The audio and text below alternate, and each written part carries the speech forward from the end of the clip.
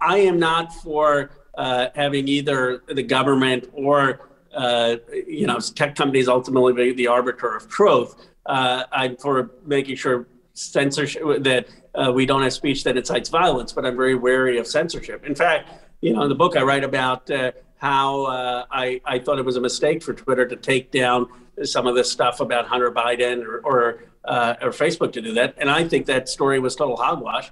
I think Joe Biden was unfairly attacked because of his son, but that doesn't mean that it didn't belong in the public sphere.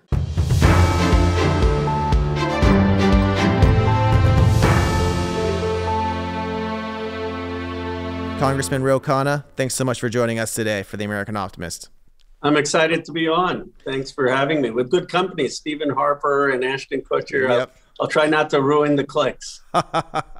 Well, I'm excited to have you on, partially because I respect you, but we don't agree on everything. And so it'll be fun because you and I have a lot of different views to go through. But before we dive in, tell the audience a little bit about yourself and your background. Your parents came to the U.S. from India, right? Came in 1975 from India. Actually, my dad had come earlier. He went to the University of Michigan to finish up his education, chemical engineering. I was born in Philadelphia in 1976. My father was a chemical engineer as well, actually. That's funny. I didn't realize really? that. Yeah. No, so he still roots for Michigan. It was a tough loss in the semifinals, but they beat Ohio State, which is what matters for him. Awesome. And then I grew up outside Philadelphia. Your grandfather was part of the Indian independence movement, is that right? Indian independence movement, yeah, in jail for 4 years in the 1940s during the Quit India movement, and then was part of the first Indian Congress that was established under Nehru's prime ministership. So I find him a very inspiring figure of standing up for human rights and standing up for independence. What was the impact your parents' lives had on you in terms of their coming over here to America? It was one of education. I mean, they said, look, you've got every opportunity in this country. Go work hard, go study hard. It was one of family. I mean, you really, as an immigrant family, would care deeply about closeness with them, my brother, with friends that we had. And I think it was one that anything in this country is possible. I mean, they understood what promise America had. No, that's awesome. So Ro, in an era of real, maybe some might call it hyper-partisanship, you've actually introduced multiple pieces of legislation that were signed into law, even by a Republican president, even though, you're more known. Do you consider yourself a progressive Democrat? Yes, I'm progressive capitalist, progressive though. Progressive capitalist. I love it. It's the two different extremes combined. So, one of them was your Valor Act, I believe. It made it easier for companies to offer veterans apprenticeships. Yes. What's your strategy for working across the aisle? How are you building productive relationships with people when it's so polarized? I try not to demonize people's motives. I try not to question what moves them or call them liars or call them names. I will strongly disagree with them. I'd say your policies are going to hurt the working class. Your policies are going to hurt American strength. But wherever I can, I try not to personalize it. And I think if you don't personalize disagreement and you keep disagreement on what your policy differences are, then you're able to work more. People trust you to work with you. No, that's good advice for all of us. And you represent most of Silicon Valley, and you become sort of an ambassador for Silicon Valley, working to create tech hubs across the country, especially rural America. Could you tell us more about that? How you think of that effort? It's my biggest passion. Look, the Valley, as you know, because you've been a driver of it, has created, in my view, more wealth than probably any region in human history. I mean, $11 trillion market cap in the Silicon Valley region. And there are going to be 25 million digital jobs by 2025. We cannot have a nation where a few places, Silicon Valley, Austin, Seattle, Boston, are driving the modern wealth generation, are driving the job opportunities, and large swaths of the rest of the country are left out. People should be able to live in their hometown and have jobs of the future, and they should be able to build wealth where they're living. I think the pandemic actually provides that opportunity with rethinking remote work, with rethinking whether everyone has to move to Palo Alto or Austin. I like how you're thinking about this. One of my good friends, Arthur Brooks, who ran AAI, he talks a lot about human dignity and everyone deserves dignity. And I think it's interesting that both you and he are using that term, dignity. And, you're talking about dignity in a digital age. Like, how do you think about that? What does everyone deserve? What are you trying to say? Well, I think, appreciate you mentioning Dignity in a Digital Age, my forthcoming book. But the reason I chose that title is, yes, dignity is about making sure you have healthcare and making sure you have education and making sure you live in a safe neighborhood and with family. But dignity is also the ability to contribute, the ability to make a contribution to your community, to your family, to your society. People want to be able to be productive. People want to be able to generate value. And what I'm saying is you can't just, I'm not for this idea that, okay, let's have all the wealth generated in a few parts of the country and then send everyone else a check. We have to have the pre-distribution of opportunity, not just redistribution post-production. And that's what I talk about is dignity. How do we give people those opportunities to be value creators in a 21st century economy? I love that. It's so interesting to me that you're coming from the progressive side and Arthur's coming from what he calls the compassionate conservative side. And you both care about people being needed, having the dignity of their work actually being valued as opposed to just getting a check. I think that's really great. On tech in general, speaking about your role as an ambassador, Ro, it's had an incredible run, obviously, over the past decades, and it's kind of put a target on the back of tech in DC, for a lot of reasons. I think some of them maybe are justified, maybe some are not merited. You founded and co-chaired the Antitrust Caucus in the House, right? So you're obviously thinking a lot about this. Like, what should a balanced regulatory environment for the tech space look like? What should we be using antitrust against, and what should we be saying, oh, this is not something to attack? I think antitrust should be one that increases consumer choice and consumer welfare. So how do we make sure that platforms are not squelching competitors, and how do we make sure that platforms are providing access to a wide range of options? But I'm not for just reflexively breaking up companies. Let me give you two concrete examples. It seems to me reasonable to say, while we want to have certain mergers and acquisitions, because that's an exit strategy. I'm sure, a lot of people fund venture capital and they hope that there will be acquired. It'd be hard to do my job if I couldn't sell the companies. Yes. So, I'm not for one of those folks who says, let's just ban all mergers and acquisitions, though there are some of those voices in Congress. But, I'm not for allowing acquisitions where it looks like things could emerge as competition. So we may disagree on this. I don't think that Facebook should have been allowed to acquire Instagram and WhatsApp. People will say, oh, you didn't know, and it was Facebook that helped them grow. I think people knew by then they could have been alternative spaces. And so where there's actual efforts of squelching a potential competitor, I would have more scrutiny on that kind of deal, or at least the presumption then being that it should be anti-competitive and you have to show it's not. The assumption has to be that something's already so big and profitable that it has so much power in the economy that it shouldn't be allowed to. Because obviously, if something's smaller, you probably know the history of PayPal. Elon Musk, had X.com, and Peter Thiel had Confinity, and they merged to become PayPal. And both of them were probably going to die otherwise. That was the only way they could survive, was to merge. So it's an interesting question, like, when do you allow competitors to merge and work together? When do you not?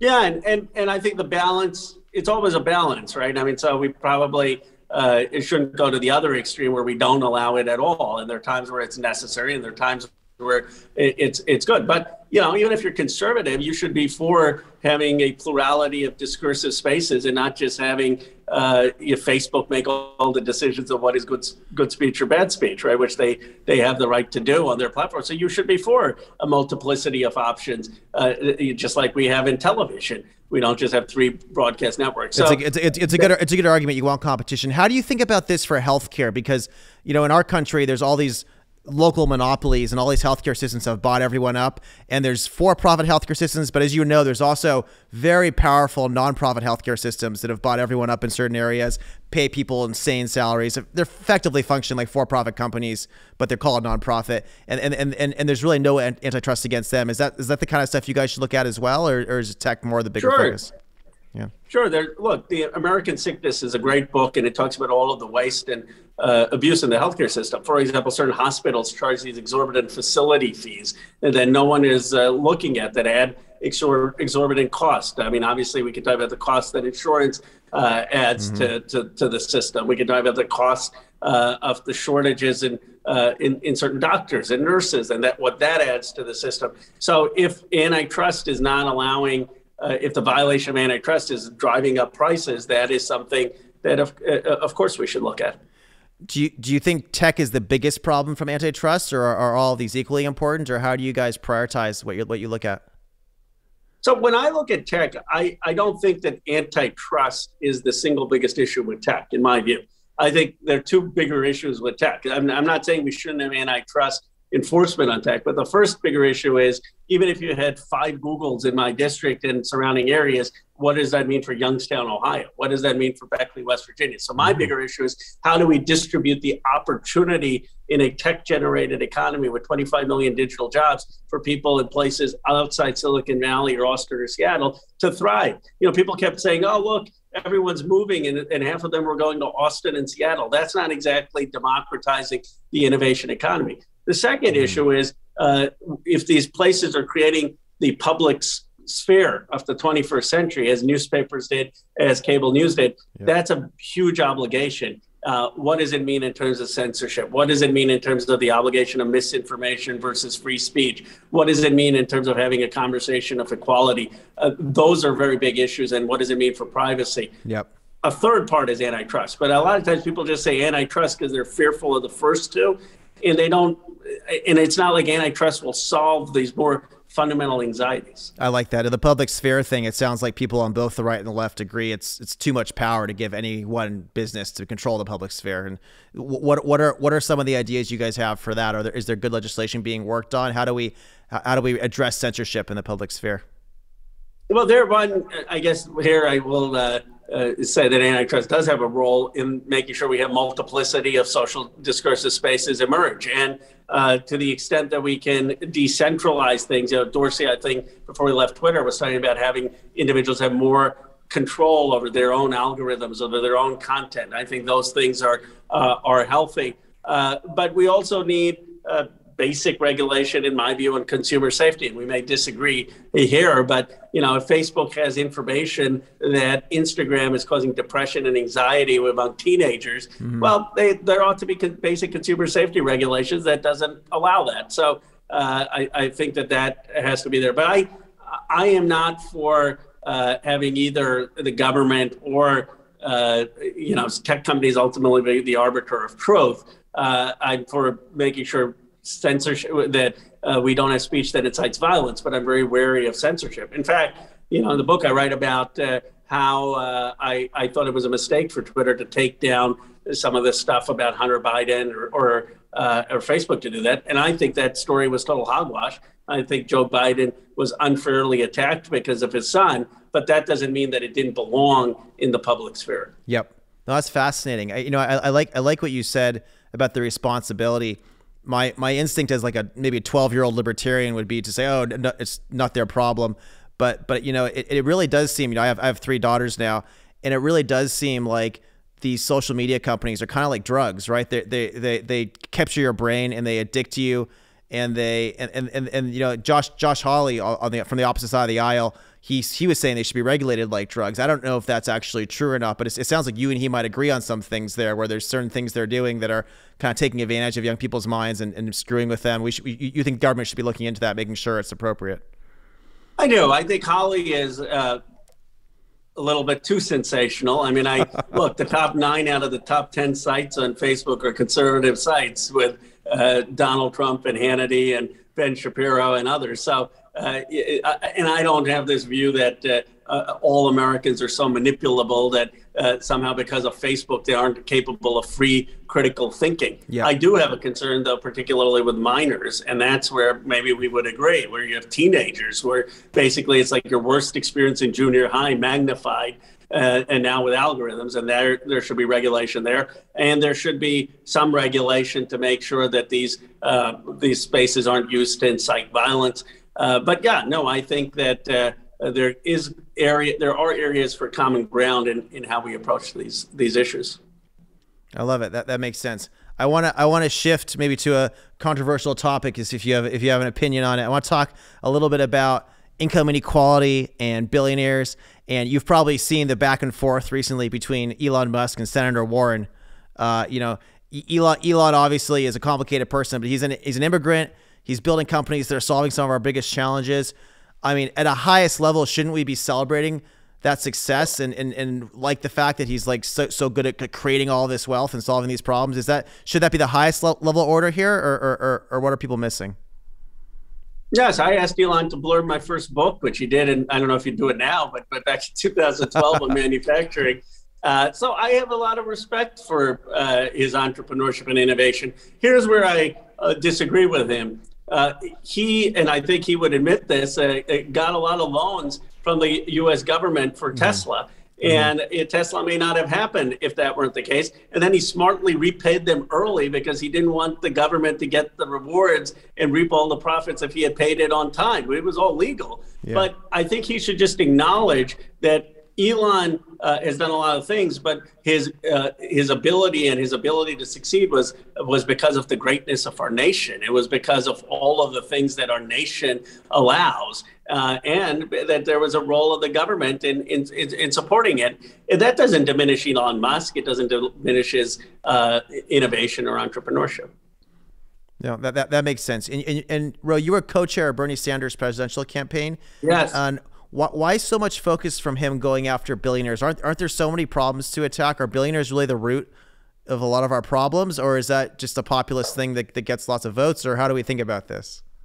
Well, Ezra Klein once asked me, he's a columnist now for the New York Times, would you outlaw billionaires? And I said no. I don't think, if Steve Jobs wants to go make Apple computers and makes billions of dollars doing that, fine. I don't think that there's anything wrong with it. I think we will have a disagreement on how much they should pay in taxes. I don't think, I'm for a wealth tax, and I know a lot of your listeners probably aren't. One of the things they say is, if you have a wealth tax, everyone's going to go and take their capital out of the United States. Give me a break. 93% of American investment is in America. You know why? Because it's the best place to invest. And if someone is foolish enough to go take their money outside America and not invest in Silicon Valley because of a 1 or 2% tax, do it. America is going to it would be a dumb bet.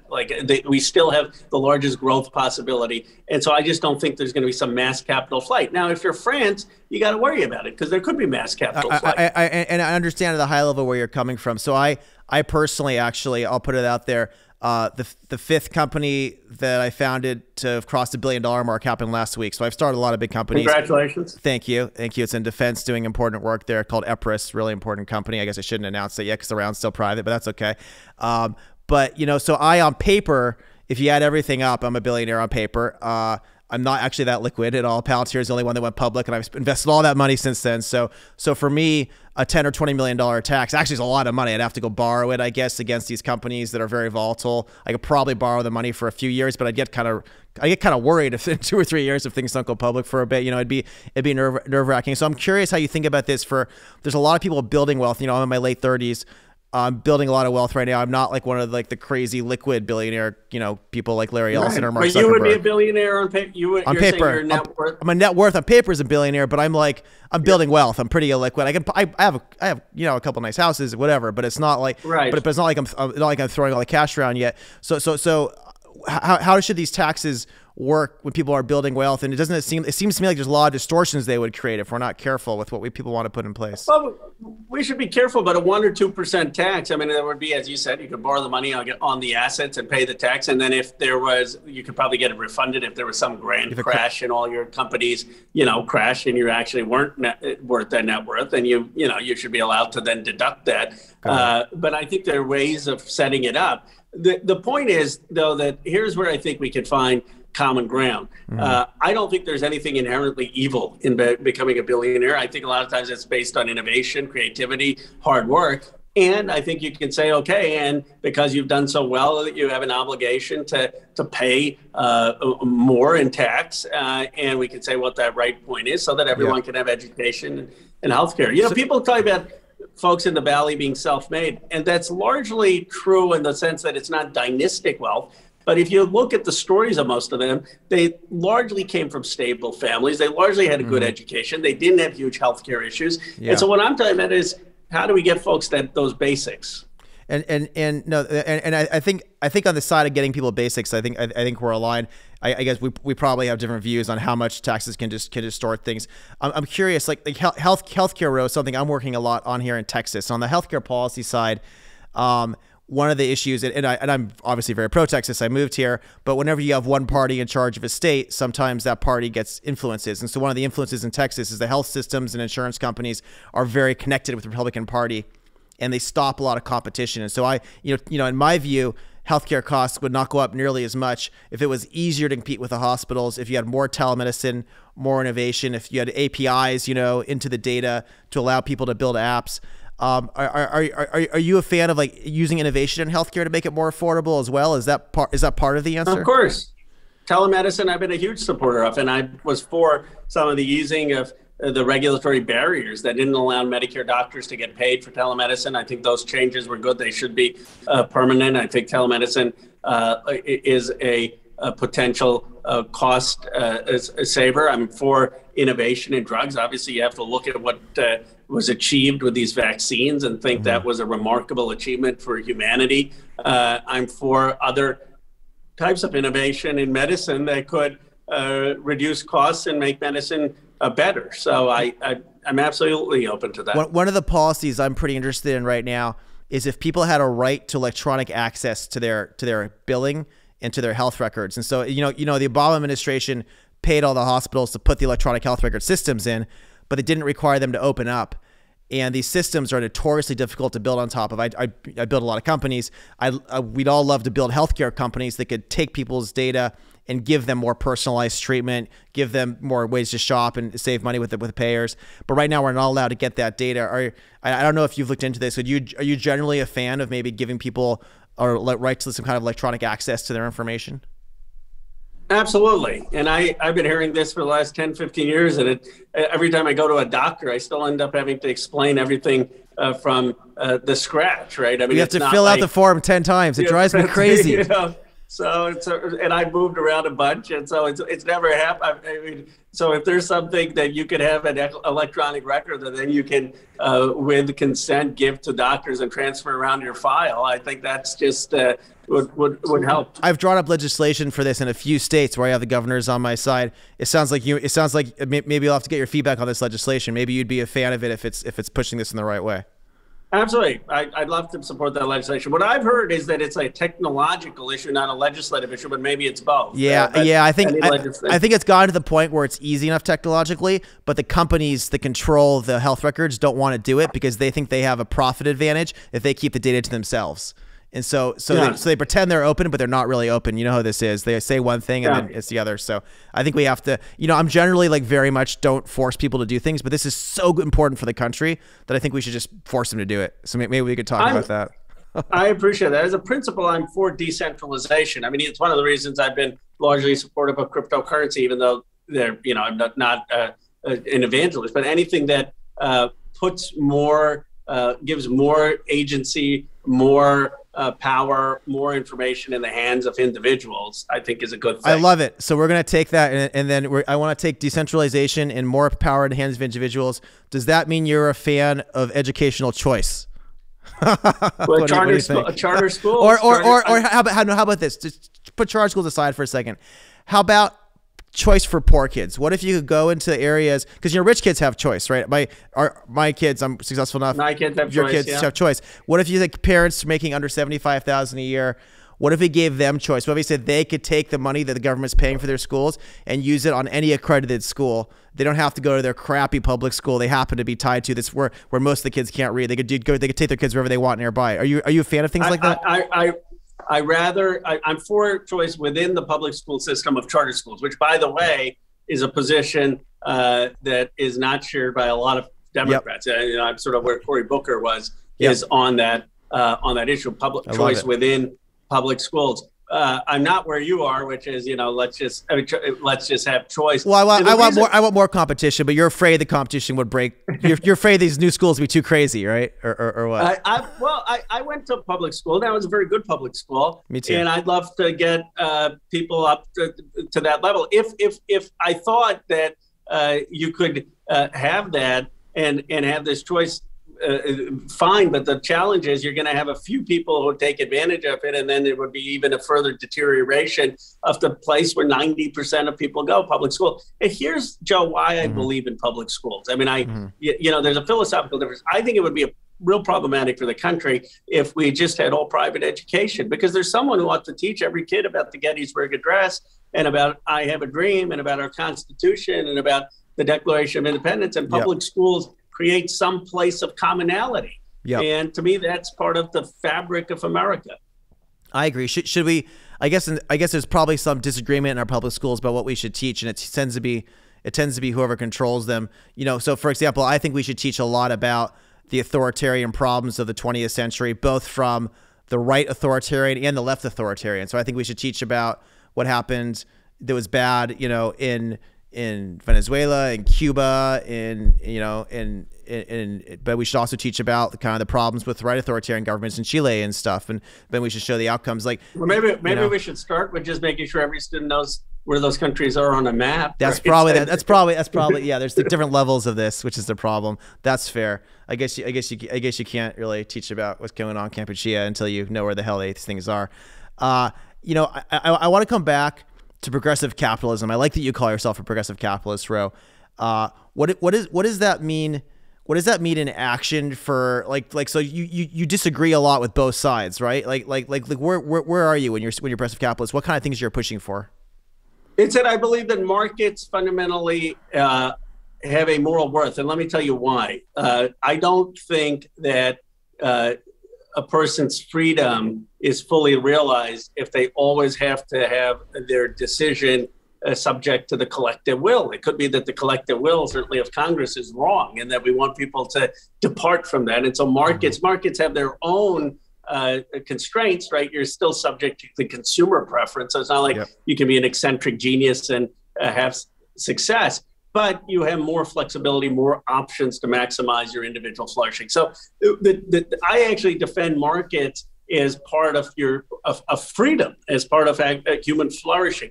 But where I call myself progressive is I say there have to be some building blocks for you to be able to do that. You need to have proper healthcare. You need to have proper education. You need to live in a safe neighborhood. You need to have nutrition. And there, I think that the government has a role in doing that. And I also believe that the government has a role in investing in long-term research development. And so that I have a stronger view of the role of government than most people who believe just in markets. Yep, and very reasonable. If you look at, so technology, as you know, is a very powerful deflationary force. Over the last several decades, the areas where you've had technology markets with the cost of cell phones or software or TVs, everything has dropped. But the sectors where government's really involved and where government's kind of playing a role, like education and healthcare, like these places have gotten more expensive. Shouldn't you have more competition and deregulation in those places to make them cheaper as well? Or how do you think about that? Well, I'd say use technology, but partly it's harder, right? I mean, education, with the MOOCs and technology and remote classrooms, we've seen how difficult that is. I haven't talked to many parents who are like, yay, remote classrooms, let's just have education go virtual. Mm-hmm. So I think that there are higher costs to education. Same with medicine. Am I open to the use of technology to improve that, to the use of competition? But I'm not, look, Stanford, where I taught and you went, the reason it costs so much is partly it's like going to living in a 5-star hotel, right? I'm not sure that that's competition. It's it's what you prioritize in terms of athletic facilities and dorm rooms, and So I think these are complex issues of why you've had such inflation in those sectors. No, that's fair. You probably heard where some of my friends and I, with Neil Ferguson and Barry Weiss, are trying to create a competitor to Stanford now in Austin here. You heard about this? The University of Austin. I did not hear about it. Yeah, it's a new. There's new another university. Column about, the best and brightest are going to Austin. let me tell you, Stanford's a hard to compete against. It's going to be hard to compete against. It's true. But all of this though, like Silicon Valley is leaving, the Ted Cruz narrative, they're all leaving to Texas. I mean, give me a break. Silicon Valley's market value has gone up 40% in the last 2 years. $11 trillion of market cap. Well, there's a lot of money printing going on the last 2 years too. Everything's going up in value, Ro. That's fair though. I still consider you a Californian, Joe. Oh, I guess I think your father I know is a Californian. I think. He actually moved here too. He moved here too. Oh, did he? He did. Right. He did. No, I'm flattered though. I got three more things for you before we end, real quick. One. Clean energy and nuclear. What is nuclear clean energy? Are you a fan of nuclear? Do you think we can innovate there? How are you thinking about that? I think nuclear has to be part of the solution. I mean, I don't think it can be the old solution, but the Intergovernmental Panel on Climate Change says nuclear has to be part of the energy mix. And I know fusion has been the long dream of folks, and I hear there's certain experiments that are succeeding, but it's still a challenge, but I'm for putting money into research. Yeah, a lot of these small fission reactors, you could actually use spent nuclear fuel that's already been used in a fission reaction and use it again in these new small fission plants. And there's enough of that spent fuel to power the whole U.S. for 100 years. So it seems to me like it's a positive area. I don't know if you're following that stuff, but I think it's pretty exciting. I'm open to it. I'm not a someone who says, okay, everything has to be 100% without future, because I follow a lot of the science, and even anyone who's watching who's a hardcore environmentalist, I would just say look at the Intergovernmental Panel of Climate Change, and they say nuclear has to be part of the mix. Awesome. Quick question on 2012. You wrote the book on Entrepreneurial Nation: Why Manufacturing is Still Key to America's Future. A decade later, what's your assessment of U.S. manufacturing? Are we losing ground? Is manufacturing something that's still really important to our future?